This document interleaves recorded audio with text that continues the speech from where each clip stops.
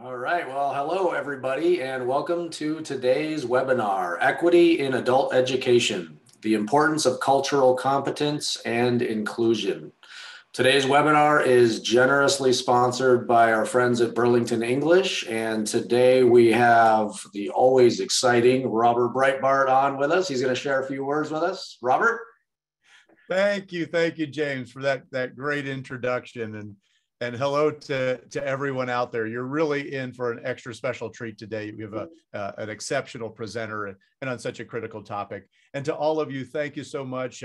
Thank you so much to COABE for all that you do, and to all those in the listening audience. I sure hope if you have any ability to join us either virtually or in person in Seattle for the COABE conference, please check that out on the COABE website. I know you definitely don't want to miss it. And we at Burlington English have some extra special presentations for you. So again, for today's topic, doing adult education for 30 years like I have, oftentimes I've done it in places where not only was it understanding the learners and exactly their travels and trials and how to make them feel a much bigger part of our programs, but also in so many places I go into, equity can also mean even equity to high quality adult education. And so we're so proud in Burlington English that we provide programs, no matter how big nor small, with the type of true life-changing adult education for everyone. And that so oftentimes means making sure that they're knowledgeable and aware that we in adult education can provide them such a boost to getting really life-changing and family-sustaining occupations that are going to really make multi-generational advancement and change and betterment. Typically, also a lot of this where our learners don't have the kind of equity is oftentimes, particularly for our English language learners, they don't have English spoken around them once they leave the educational learning environment. And so with Burlington English, they have anytime, anywhere access to true audio files of true real life, contextual, conversational English that they can truly get the access to practice at any time. Also just the concept that the equity of we're more than just a place that for the typical program, we're more than just a place to learn English, but that we can also genuinely get you on a career path. And a lot of times that's going to start with helping you building your career pathway portfolio. And that's something we really excel in Burlington. And that really starts with career exploration, because in so many countries, things that we take for granted as far as careers, you just don't exist. So let's make sure that they know about things like the 16 Department of Labor career clusters, and even things such as career ladders. And again, as they see occupations that excite them, long before they might even come into contact with a career counselor, once again, they can start saving those jobs and those careers that they're excited about, and they can start building, once again, a personalized career pathway portfolio so that even the smallest one-room schoolhouse anywhere has access to some of the great efforts that in the past could only be found at much larger organizations. So Burlington English provides you the resources, the tools, the training to make all of that happen.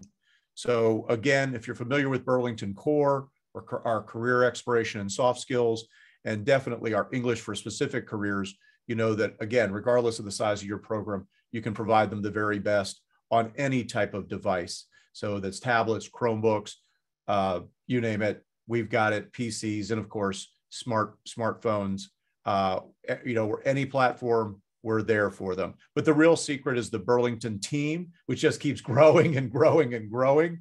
So please, we have all these amazing colleagues and more all throughout the US. So please reach out to us. We'd love to help you in your goals. And now, without further ado, I'm going to turn it back to James and to Sudi. And like I said, fasten your seatbelts because Sudi's just fantastic. Thank you, James. Thank you, Cohen.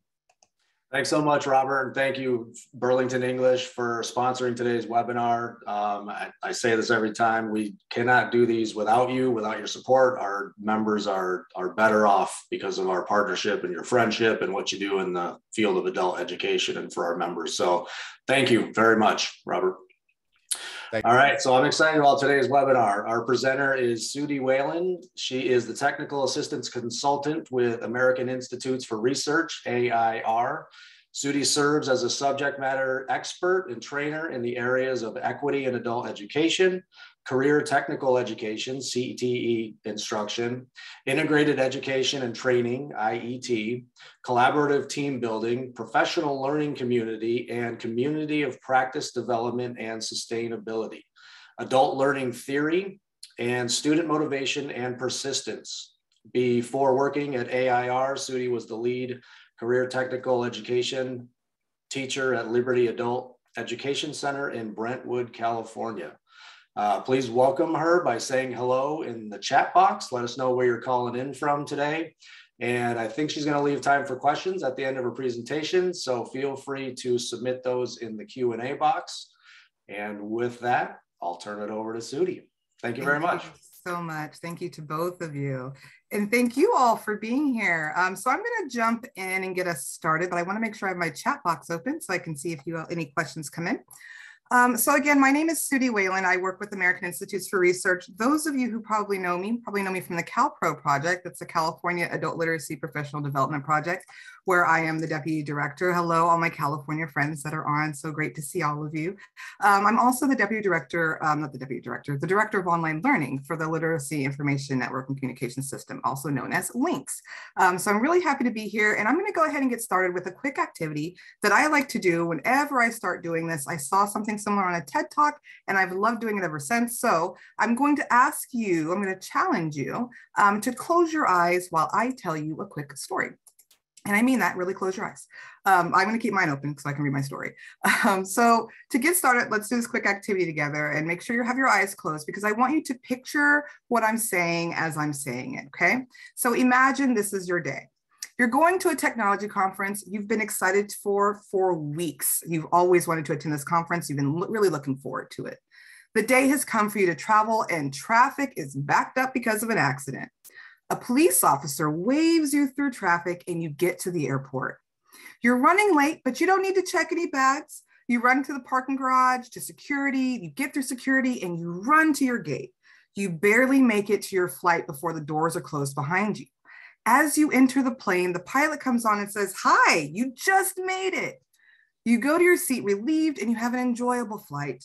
That night, you go to dinner and you have the best food you've had in a long time, maybe even ever. While enjoying your meal, you notice a couple is celebrating their wedding anniversary. Very timely, it's almost Valentine's Day. The next morning, you go to the conference and you're so excited to see the keynote speaker. As they step on stage, the crowd erupts with shouting and excitement. Now open your eyes. Now, when you were thinking of that story, was this the police officer you thought of? That's not who came to my mind. Was this possibly your pilot? I didn't see her in my vision. Was this the couple you saw celebrating their anniversary? Possibly, but maybe not. Was this the technology CEO? Were you imagining Jenny Romedy, the former IBM CEO? She's kind of a tech rock star, but was that who you were thinking of? Maybe, maybe not. We simply are not, and we cannot be all-knowing and completely objective. Our understanding and our views of the world are partial. They're based on our lived experiences, and they reflect the circumstances of our particular lives. Like me, you probably didn't picture any of the people who are in the story, and that's totally okay. All of our perspectives, including our biases, even down to who we imagine in stories, are framed by our environment, our culture, and our lived experience. We intentionally focus on equity in adult education to assure bias, which we all have and is completely natural, doesn't affect or impact the education we provide to our students. So now I'm going to give you my first action step. And don't worry, you'll have access to these slides as well. And you can use your handy dandy phone to take a quick scan if you would like to access this right now. But the first action step, if you're trying to identify, do you have bias or not, is to take a quick implicit association test. Now, it's important to note that there are a lot of different implicit association tests. You can do tests on, do you have a bias against people with tattoos? You could do a test on, ethnicity, gender, religion, politics even, to see where your biases lay. And it's important to keep in mind that your implicit association test can actually change, and your results can change based on new experiences. So for example, if you indicate one day that you may have a bias, but then you have an interaction with people that you had a bias against and a positive interaction at that, the next time you take it, you may not be indicating a bias. This is why it's important when we're trying to overcome bias to really get to know the people and the communities that are impacted by those biases. So that's your first action step, and we'll have action steps throughout. I like to make sure that I'm not just preaching to you and talking at you, but making sure that you have access to actual resources and steps that you can take as we move forward. So let's talk about cultural competence. So why does culture matter?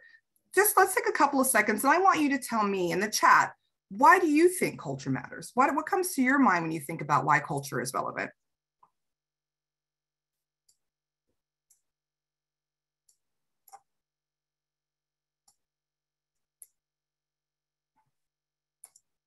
And you can put your response in the chat.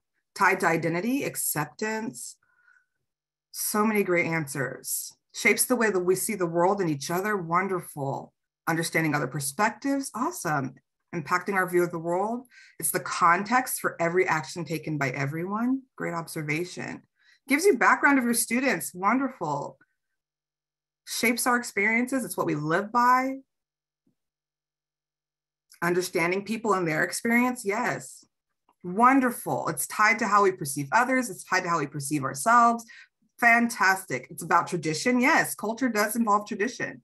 Diversity of thought and shared experiences. Great answer, Latoya. We need to be able to understand and relate to others without giving accidental offense. Wonderful, Darlene. Thank you. Helps in communication, Alan said. Great.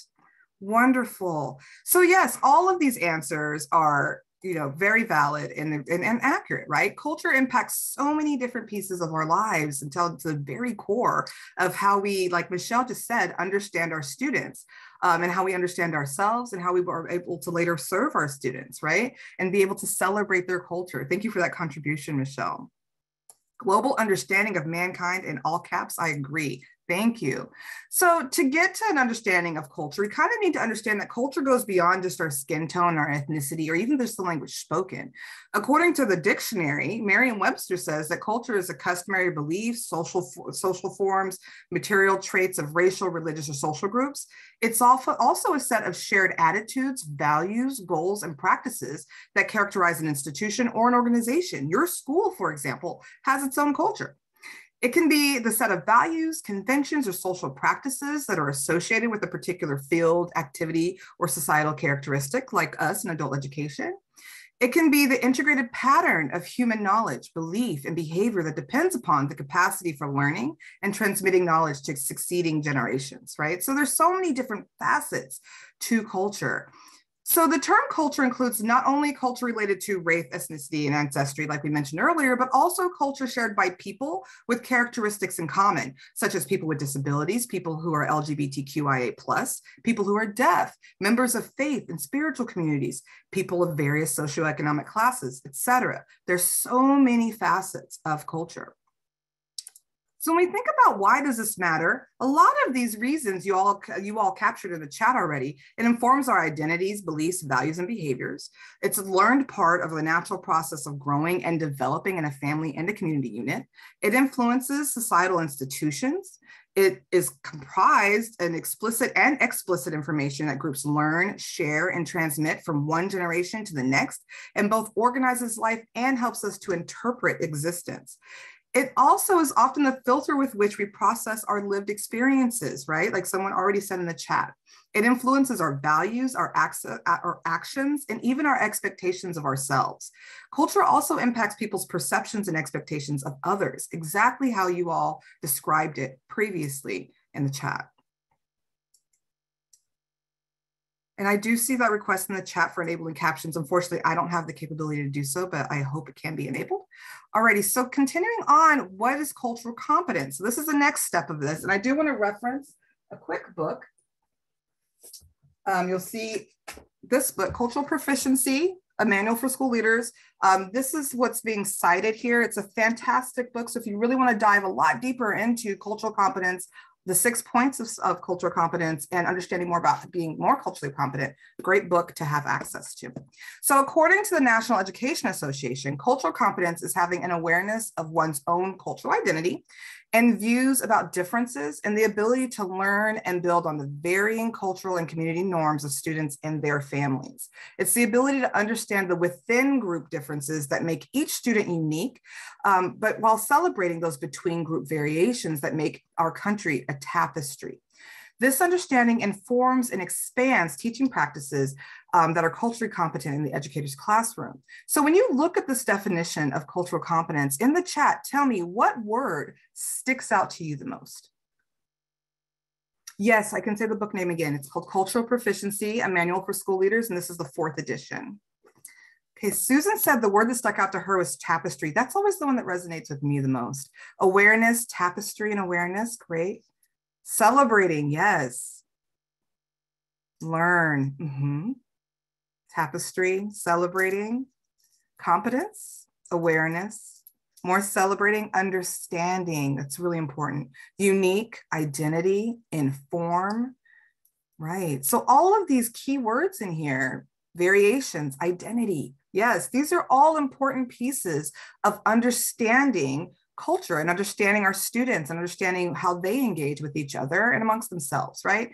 And learn and build. Thank you, Deborah. So it's really interesting. And I love the way this is phrased because I like the phrase tapestry a little bit better than the word melting pot, right? Because melting pot implies that we all pour ourselves and our cultures into this one thing and it all blends together and becomes one unique thing. But we know in real life, that's not really what happens. Our cultures don't just dissipate and get blended in with something else, right? Instead, they get woven in together. And that's why I like the word tapestry a little bit more, because it doesn't mean your culture goes away and becomes something new and unique because it's all boiled together. It means they all get woven in to create the tapestry that is the United States and is our very diverse population that we have here.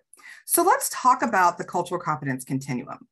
So there's 6 spaces on the cultural competence continuum. So we have cultural destructiveness, which is see the difference and want to stomp it out. We have cultural incapacity, that's see the difference but make it wrong. Cultural blindness is when you see the difference but you pretend like you don't. Cultural pre-competence is when you see the difference, but you might respond inappropriately. But usually in this area, you're at least trying, right? Cultural competence is when we see the difference, we understand the difference that difference makes.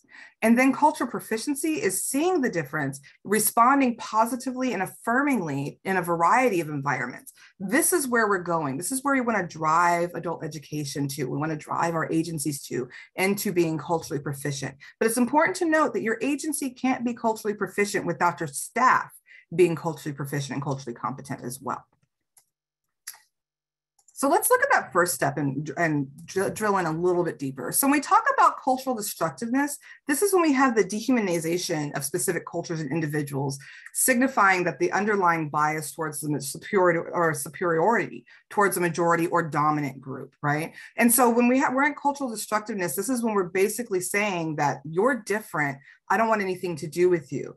A lot of times cultural destructiveness is where all those isms live, racism, sexism, and the obias, homophobia, right? Ageism, those kinds of things. Cultural destructiveness is when we're seeing something that's different and we know it's there and we think it's wrong because it's different. And remember, our students are never wrong for being who they are. Our faculty, our staff, our coworkers, our neighbors are never wrong for simply being who they are in the culture that they were born into. And so if we're in the cultural destructive space, that means we're treating that as if we're othering anybody else who's different than ourselves. And that's what we try to avoid. When we get into cultural incapacity, this is when we have the inability to work with diverse populations.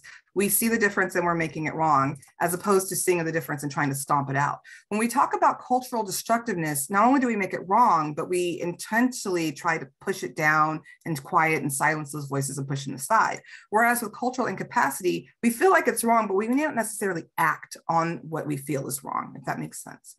So let's get into cultural blindness. Now, this tends to be a sticky point for some people because a lot of us grew up saying, well, I don't see color. I love everyone the same. I don't see any color. I like you for who you are. It doesn't matter what your ethnicity and race is. The problem with that is this approach is used by the majority typically, and it's perceived as relevant for everyone else. What that means is that if it's okay for you, everyone else can simply assimilate, and it doesn't matter what their ethnicity, their gender, or anything else is, right?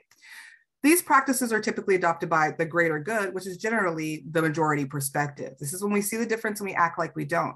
The problem with cultural blindness is that we're ignoring facets of who people are and facets of their culture. If I say I don't see you as a white person, a Black person, a Hispanic person, Asian person, I'm saying I don't see you for who you are. That is part of your identity. It's part of your characteristics, right? Just like your name is part of who you are. You wouldn't just go change someone's name because you didn't like it that much, right? So then we get into cultural pre-competence. This is when people are usually trying. Normally people don't fall in the cultural pre-competence area when they're actually trying to influence positive change and things like this.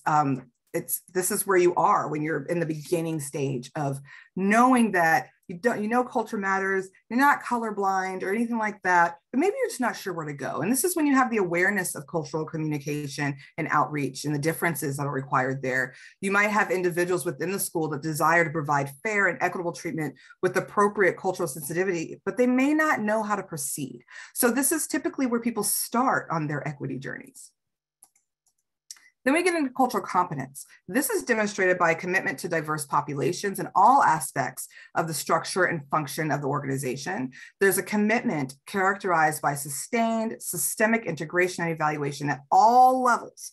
And it's significant collaboration from diverse populations into the infrastructure of the organization. That means within your staff, diverse voices are heard and listened to, but not tokenized. Remember, you don't bring people into the conversation just because we're talking about diversity today, so we should go get the person of color, or we're talking about women today, so let's bring a couple of females to the table, or we're talking about men's health issues, so this is the one time we're going to ask the one male on our campus for assistance or anything like that. No, we don't tokenize people. We include them on a regular basis in various types of conversation, not just when it comes to diversity, equity, and inclusion. And we're aware of the diverse backgrounds and the diverse experiences and the benefit of having those diverse experiences. This is when we see the difference, and we understand the difference, and we understand the difference those differences make. So then we get into cultural proficiency. Again, this is where we're really trying to go. This is demonstrated by a centrality of the school's commitment to diversity and by its external expertise, leadership, and proactive advocacy in promoting appropriate care for diverse populations. In other words, we see the differences, we respond positively and affirmingly in a variety of environments. Cultural proficiency is more organizational, and you want to make sure that if you're driving your organization towards cultural proficiency, that your staff has all of the tools needed to get there with you. That means professional development. That means taking time to inform them that you have this commitment to equity and what your action steps are planned, or that you're doing some investigative work to identify action steps, but bringing them in to the conversation, assuring their cultural proficiency and getting them to the point where they are celebrating and understanding positively and responding positively to all the variances and differences of our students. And then a step further to that is assuring that our students understand the importance of diversity, equity, and inclusion, and that they're also being heard in this conversation. A lot of times we tend to do equity audits and things like that, and we dive deeply into staff feedback and what do we look at the data and things like that. But something that can commonly be overlooked is simply surveying your students and seeing what their experiences are like on your campus. And so those are some kind of steps that you do to be culturally proficient and to get to that point. And then you're also making sure that those voices are regularly heard, and you're reassessing on an ongoing, at least annual basis to identify, are we being equitable? So here is your next action step. And again, you can scan these QR codes with your cell phone. This is to investigate your own cultural competence by taking a cultural competence self-assessment, similar to the one that's found here. You can utilize this tool if you like, or you can develop your own. But this is a really great step towards identifying where are we as a faculty or as a staff in terms of cultural competence, and do we need additional professional development or additional support? Alrighty, so I'm going to go to the next slide. I lost my chat. Okay, so next we're going to talk a little bit about inclusion and what does that even look like when we say inclusion. So when we're talking about inclusion, a lot of times we think that inclusion is specifically geared towards race and ethnicity, but it's not just limited to that. It's not just about making sure that there's representation in regard to race within your school sites, your curriculum, the different things you demonstrate to students, but also being inclusive of religions, genders, ages, abilities, orientations, and first languages. I want to stop for a second and harp on abilities for just 1 second, because I've been seeing a lot in the past couple of years where, it's easier to focus on racial equity because that has been in such a spotlight within the last 2 years, especially since 2020. But we don't want to leave out our students with learning disabilities or physical disabilities. And there are a lot of simple things we can do to make sure we're being inclusive of students with disabilities. And that's including making sure that they can read the content that's shared within your courses and things of that nature, checking color contrast compliance, making sure that you have subtitles and captions and things like that on, making sure that everything can be viewed and can be navigated by someone who might have a hearing or visual disability, those kinds of things. You're welcome, Kara. That's near and dear to my heart too. I actually have a t-shirt if you ever want to check out. I think it's from revolt.com. And it actually says, if you embrace diversity but ignore disability, you're doing it wrong. Those things matter. So let's talk about representation and access and why that matters. So a few questions that you want to consider when you're setting up course content, whether it's a new course, an in-person course, online course, doesn't matter. You want to make sure you're taking to account, are all of my students represented equitably in the curriculum and the content? So if you have a large population of Hispanic and Asian students, for example, but everybody in your curriculum is all Black and white, right? You're not representative of the population that you have. So you want to make sure that the curriculum, even down to what you put on your bulletin boards and things like that, show a diversity of student work and a diversity of student examples and things of that nature, and that the people that you're presenting within your curriculum are not always characterized in one specific way. So for example, you want to make sure that in your curriculum that the bad guy isn't always a specific ethnicity in any kind of narrative writing and reading that you're assigning to your students, right? An example of this, and I saw it on Facebook years ago, and it bothered me so much, but it was two pictures, and one was a picture of a blonde girl with light skin who's all smiling, and the other one is a picture of a brunette with darker skin who looks sad. And the caption was about taking care of yourself, and even on rainy days and things of that nature. But what bothered me about it was that the only difference in the two pictures, it wasn't even a weather change. It was just the color and skin tone of the character in the image. But it sent the message that, well, if you have darker skin and darker hair, that must be negative, and lighter skin and lighter hair must be positive. And those are little tiny things that can come up in curriculum that we may not be paying attention to, but can send that subliminal message that darker skin and hair must be bad. You also want to make sure that all of your students are provided equitable access to curriculum and content. Again, that goes back to access and ability, right? Can your students visibly see? Can they engage with? Do they have access to it? Do they need accommodations? Did they previously have an IEP? Do they have an undiagnosed learning disability? Is there a screening tool you can utilize and refer them to services? All these kinds of things to make sure that students have equitable access to what you're trying to teach them. You want to also ask yourself if your students are provided equitable access to pathways, services, resources, courses, and announcements and things of that nature. For example, if you have a really diverse population of English language learners in your school, but you're only sending out flyers in English and Spanish, but say your primary other language spoken in your school is Tagalog, right? That's an equity issue because your other students are not able to read those flyers. They're not aware of what that is. If you're sending things out to local schools, right, to promote your adult education program, and you're promoting, say, an ESL class, again, for an example, you want to probably look into what are the languages spoken at home. And I'm going to show you a little bit later in this session how to look for that information so that you can make sure you're providing information in a language that's inclusive and that really can draw them in. Because if I speak Tagalog and everything I'm receiving is in English and Spanish, I may not feel represented, so I may not enroll because I think you don't serve me, but that may not be the case. So you want to make sure you're being inclusive. You also want to ask yourself if your students are provided equitable, I already said that. I forgot about one piece regarding pathways. When we're talking about pathways, there's been a tendency to immediately assume if someone has an accent that they belong in an ESL class. That's not always the case. You might have someone who has an accent, but that speaks English proficiently. And so we don't want to avoid providing English language learners, people who are in citizenship classes, ABE, GED students, things like that, access to career pathways. Just because we assume they only want to learn a language or we assume they have an accent, they must want to be in ESL. That doesn't mean that's accurate. So we always want to ask probing questions and see what the students' actual needs are before we move forward trying to give them information and things like that. Yes, thank you, Kara. Accents are not indicative of fluency, exactly.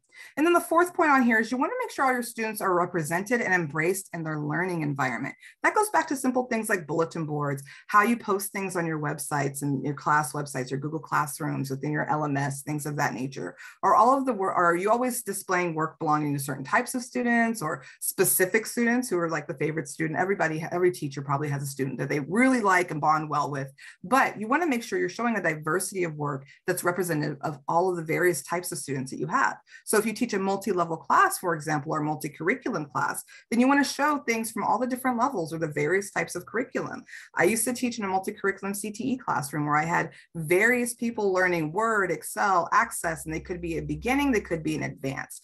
And our bulletin boards represented varying types of students and all of the different types of work that we had. And we did that on purpose so that they could see, like, whether you're taking Excel or Access or PowerPoint, or even if you're just doing computer concepts, your work can still end up on this board because you're all great, right? And we have high expectations for all of our students.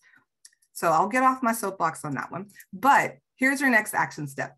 You can investigate inclusion by taking an inclusive self-assessment. It's an inclusive classroom self-assessment and things like that nature. Yes, Rodney makes a really good point.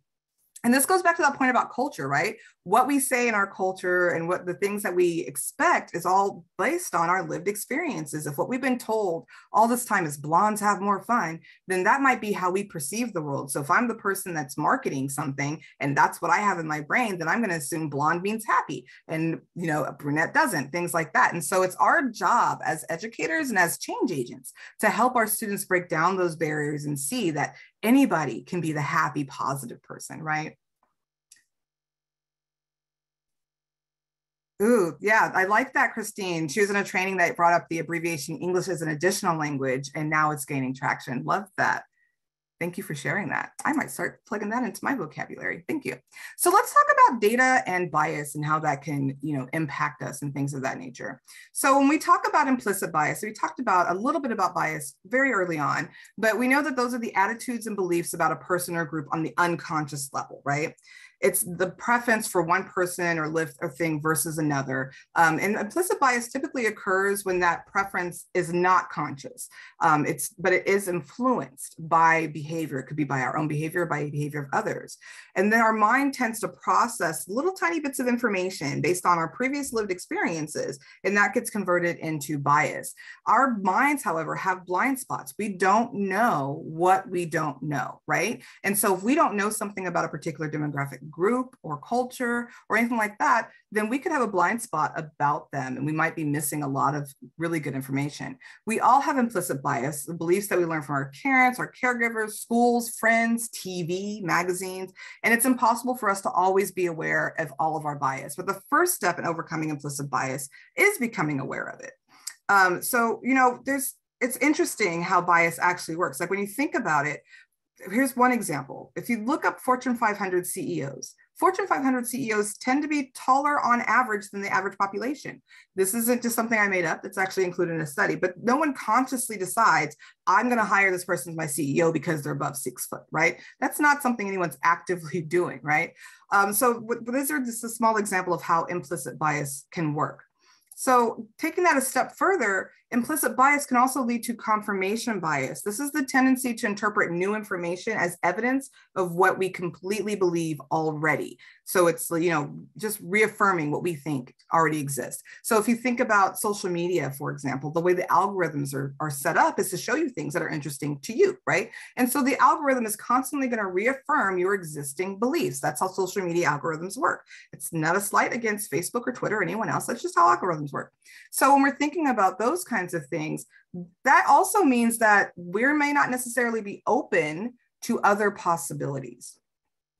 So we want to avoid seeing kind of what we want or what we expect to see when we're looking for things, and identify and let the facts kind of show us what really exists. And I'm going to give you an example of confirmation bias. This is one of my favorite examples of this. It's a very well-known, you may have heard about it before, it's from the memo study. So research tells us that implicit bias can show itself in education through confirmation bias. That's how we score, why we assume things about students, things of that nature. But it's also an unconscious tendency to seek information that confirms our pre-existing beliefs. All of us are more naturally drawn to things that kind of confirm what we think to be true, right? So it's our job to challenge ourselves to think outside of that. Within confirmation bias, even when evidence exists to disprove our theories or even disprove our perspectives, we have to think about what that evidence is actually telling us, and think about the way that we source students, and think about how all of these things work. In 2014, for example, a study was conducted at a law firm with a number of law firm partners. Each partner was given the same memo with the same exact 22 errors. The only differences in the memos was that one was attributed to an African-American author named Thomas Mayer, and the other one was attributed to a Caucasian author named Thomas Mayer. Again, same name, same 22 errors. Now, keep in mind, Thomas Mayer doesn't even actually exist. It's a fictitious name, and no one at any of the law firms knew anything about Thomas Mayer. All they knew was they were going to review these memos, check to see if there were any errors. They had the same 22 errors, same name, just different ethnicities. So when the partners were asked to evaluate the memo as part of a writing analysis study, but the real purpose of the study was to help them determine if they would score the white person and the African-American person the same way. Again, these memos were exactly the same. I cannot stress that enough. What they found was that more mistakes were attributed to the African-American author than the white author, despite the fact that they were exactly the same. The only information they had different was the ethnicity. So what this tells us is that when we expect to see errors, we're going to see more errors. If we assume the African-American person, or if we assume the Caucasian person isn't going to do well, then we're going to score them and say that they aren't going to do well. Likewise, if we assume that a student is going to do well, we'll be less likely to catch those errors. Only if we're aware of this bias can we actively avoid this. This is why it's really great to have normed rubrics and things like this when you're working within the professional learning community, to kind of, you can trade off who's scoring whose papers, so you're not basing it on what you know about the student, but you're grading holistically and things like that. But yeah, there's a number of different studies, and you can just go on Google Scholar and research confirmation bias studies, and you'll see that there's a lot of different examples like this where, bias just feeds into how we do things, and we, we might be more critical of someone we expect to see more errors in. So when we think about confirmation bias, data, we can use data to help us identify what students need and additional support, identifying gaps, identify learning gains, but we can also use data to assist us in supporting the devotion of fewer resources to students who need them if we're leaning into confirmation bias. Let's look at a couple of examples of that. So these are two studies that were based on predictive analytics. In one example, the promotional requirements were affected. In one example, we had teachers who were looking into, what does the predictive analytics say about the future for our students and things like that. And most of us know the promotion requirements and advancement requirements are typically set to create an equitable space to make sure that we're avoiding inequities as we pass students along. And this is to assure all students at a specific level before they get there. So we're setting them up for success.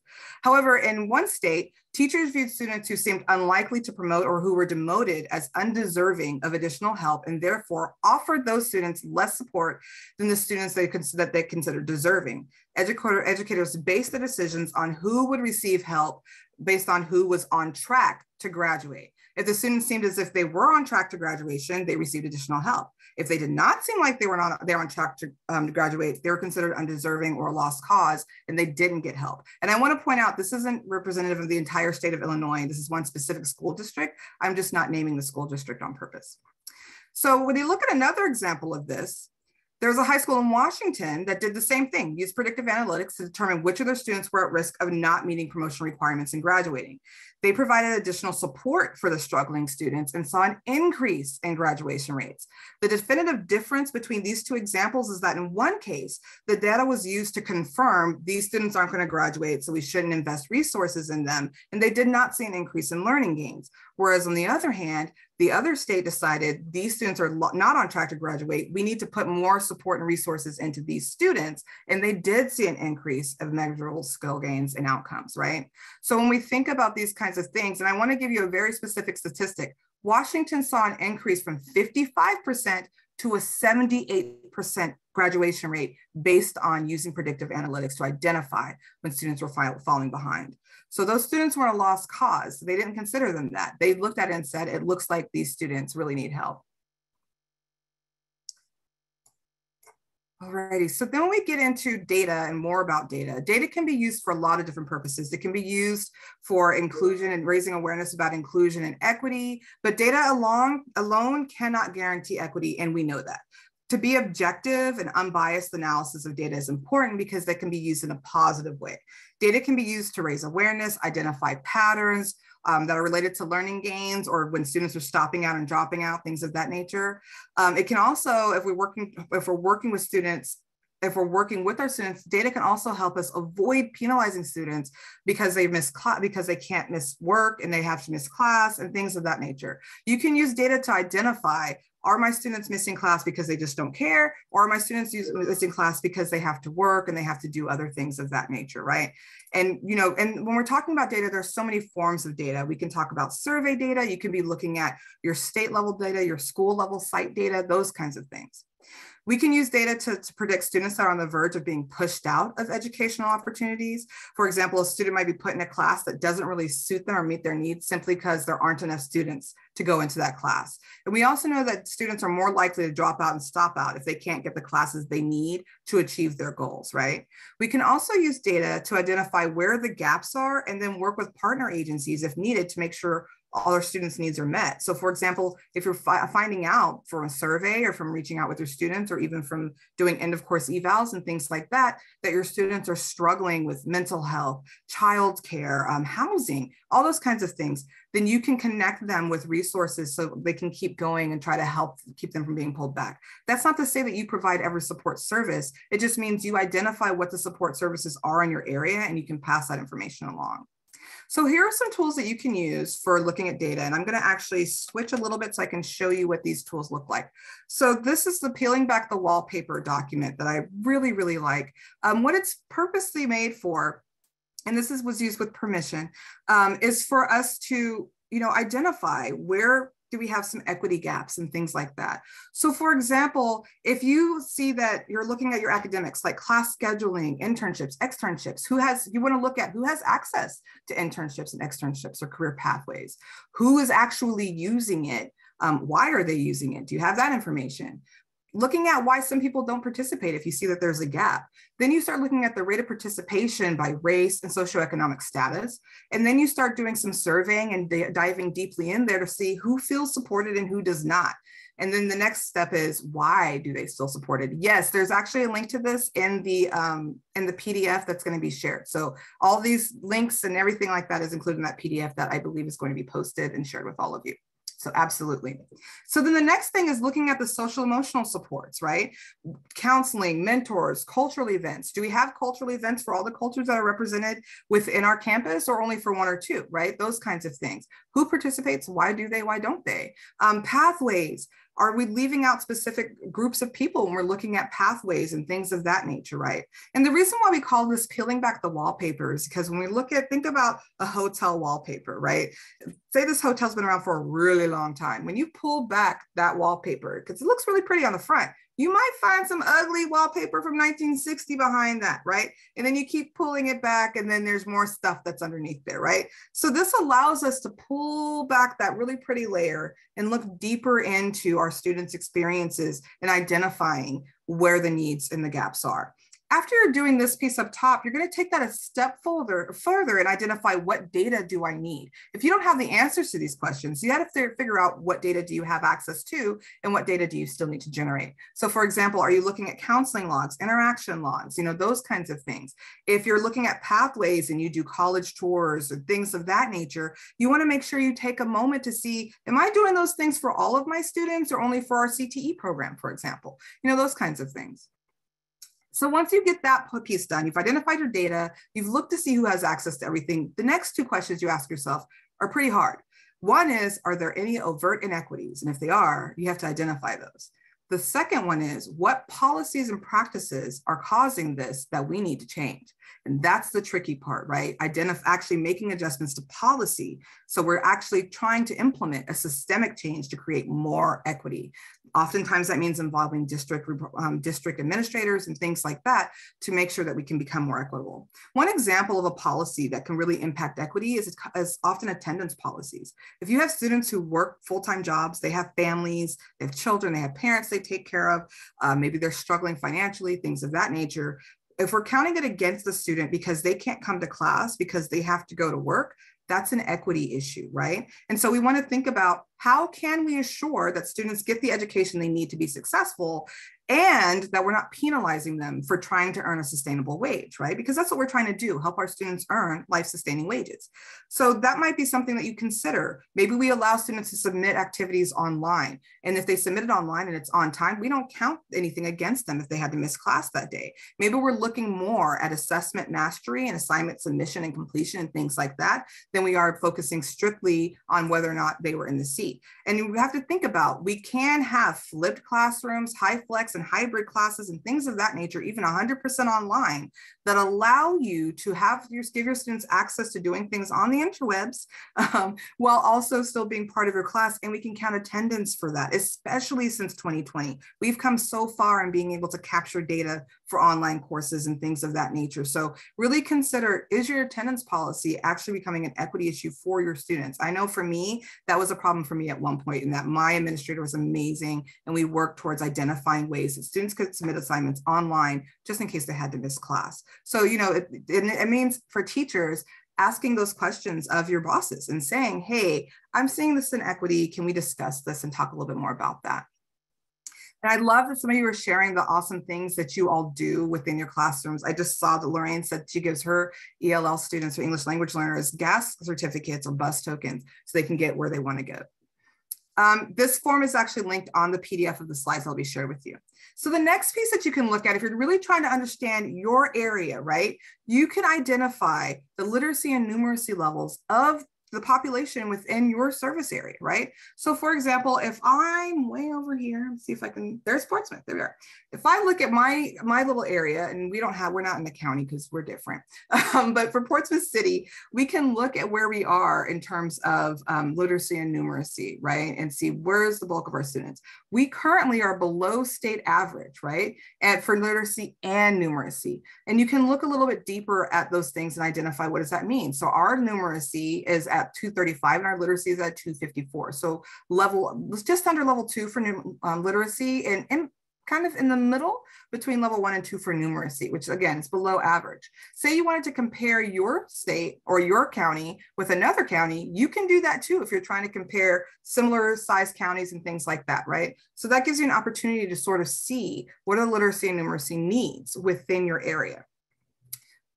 Sometimes it's easier to start up a specific type of program. So say, for example, you're starting someone who's speaking English as another language.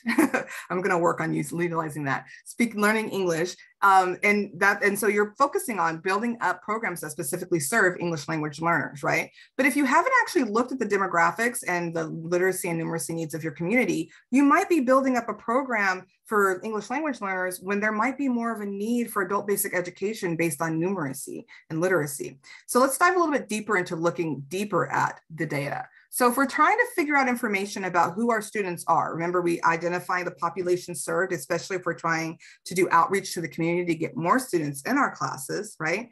It helps to look at your census data. So I always start here at the data tables because it's just fun to explore and look at these kinds of things. So that link is included. But at the top of this data tables piece, there's this little link right here. From here, you can actually type in the name of your city. I'm going to type in mine. There we are. And it will give you the demographic information about your area, whether we're talking about education attainment, population and people, which also will inform you about languages spoken at home, family living arrangement, health, housing, employment, those kinds of things. So as you're developing programs to service students and things of that nature, you want to look at the socioeconomic demographics, you want to look at the literacy and numeracy levels, you want to look at things like labor market information to see where the career gaps are. So you're offering programs that students can get into jobs within your area, those sort of things. But that language is spoken at home piece is really big if you're trying to make sure that your students and the people that you're reaching out to are getting information that they can actually read and attain and are understanding that your program is there for them and they're included and they're welcome and you want them to come in. So that's your fourth action step. The handout that's linked on the QR code is that peeling back the wallpaper handout. So if you want it right now, you don't want to wait to get the slides, you can go ahead and scan that QR code on the screen and you can have quick access to that handout. And I'll give you all just 1 second because I saw a few people in there asked about that. Alrighty, so lastly, on the slides also include a bunch of references, including some of the different the studies that I mentioned and things like that, and a couple of references to some really great books. Another one that I really like and recommend is Whistling Vivaldi by Dr. Claude Steele. It really explains how stereotype threat can impact anyone, regardless of demographic. There's literally an example for every ethnicity or gender and stuff like that in here, so that you can see how stereotype threat can impact a student. And what that means is that the stereotype becomes so ingrained that you start applying that to your life and you feel that that's true. So for example, they have an example of white males' performance in sports versus Black males. They have an example of Black males and females in literature, Asian females in mathematics, and all kinds of different, really different concepts. Wear a cardigan. Cardigans are important, but yes, Whistling Vivaldi, great book, great intro story too. I'm not going to give it away because I want you to read the book, and then you'll understand the title. So I do want to give us a couple of minutes for questions, and I'm going to put my contact information up on the screen. If you have questions or want to know the titles of any of these books, or if there's a handout that you saw and you're like, I didn't get that PDF, can you send it to me? Feel free to email me. I'm happy to provide it to you. I'm all about providing resources and steps that you can take in order to move forward. I'm going to, I believe so, Mr. Bonney, will there be a recording available? Yes, the recording and the materials will be posted to coabe.org within 24 hours of the completion of this webinar. Wonderful. I'm not sure what, I see a question here, where can I find that poster? I'm not sure which poster it is. So if you clarify what the poster is. Was it the one with at the library? I think I know what you're talking about. This one. I think you're talking about this. This is actually, I found this on Upsplash. It's actually in the license for modification and reuse. So just if you go to my slides, it actually is linked. So it will take you directly to that page and then you can print it out yourself if you would like. You're very welcome. And then back to the prior slide. I think you were talking about the QR code one. I will go back to that so you can scan that. You're welcome. New resources available. Yes, as a matter of fact, I've purchased a couple of books recently and I would love to share them with you. One is called Courageous Conversations About Race, a field guide to achieving equity in school and beyond. This is the 2022 version that just came out in January. I haven't finished reading it. I have the old one. And so I was really excited to see that there's a new version put out. So this is a new book that just came out in January. And then this is a book that I really like if you're coaching other people towards equity, even if you're just working with a team of teachers in a professional learning community and you really want to guide conversations around equity, then you have this book here, which is called Coaching for Equity, Conversations That Change Practice. So that's also really great if you want to look at that. And that's by Elena Aguilar. She's really great with coaching and all kinds of things, but I like the focus on equity. And the book by Dr. Singleton, Courageous Conversations About Race, just came out. So that's also available to you. And then there's a bunch of things linked within the presentation. And then one other little book that it's small but mighty. It's called Case Studies on Diversity and Social Justice that gives you examples of what to and not to do and how these things turn out. So Case Studies on Diversity and Social Justice by Gorski and Pothin. So you can tell I have a lot of books. I love books. But anyway, so those are my resources for you. If you have any other questions, please feel free to put them in the Q&A or type it into the chat. I'm really happy, or you can email me. I'm really happy to respond to any emails and requests for resources. If I have access to it, I will send it to you if it's public facing. If it isn't, I'll tell you where you can go to get it. Thank you all so much for being here, for taking the time, for being fantastic change agents. I appreciate all of you so much. Continue doing the great work, and thank you again for being here. And there is a poll on the screen. Please make sure you complete the poll. Wow, Sudi, that was excellent. That first exercise that you did, that you opened up with, I've never seen anything like that or participated in anything like that. And wow, that was great. Really eye-opening. Thank you. Robert, thank you. You want to say a couple more words as we close out here? Just everybody, I promised you'd need seatbelts, and I'm so glad. Safety first. And just Sudi, I sure hope you are exhausted presenting everywhere. I hope to see you everywhere. I'm sure I know I'll see you at COABE in Seattle. I hope I see the rest of you all there too. It's going to be a great conference. I'm looking forward to it. I love the point. It's not data points. It's not things on paper. It's people. And James, that's all I say. It's the people like James that make COABE so special. And it's definitely all my colleagues from around the country who support all of you all. It's the people here at Burlington. So bravo, Sudi. Bravo, James. Thank you. Thank you for everything that Burlington always does and provides to the field. You're appreciated. And thank you, COABE, for creating a safe space for us to have these kind of conversations and presentations and continue such an important conversation. Thank you. Well, thank you both. This has been an awesome webinar. I want to thank everybody for joining us today from all over the country. I hope everybody has a great rest of the day and a great weekend. I know I'm going on the weekend flying high now. That was awesome. So thanks again. Thanks, Robert. Thanks, Sudi. And have a great day. Thanks, everybody. You too.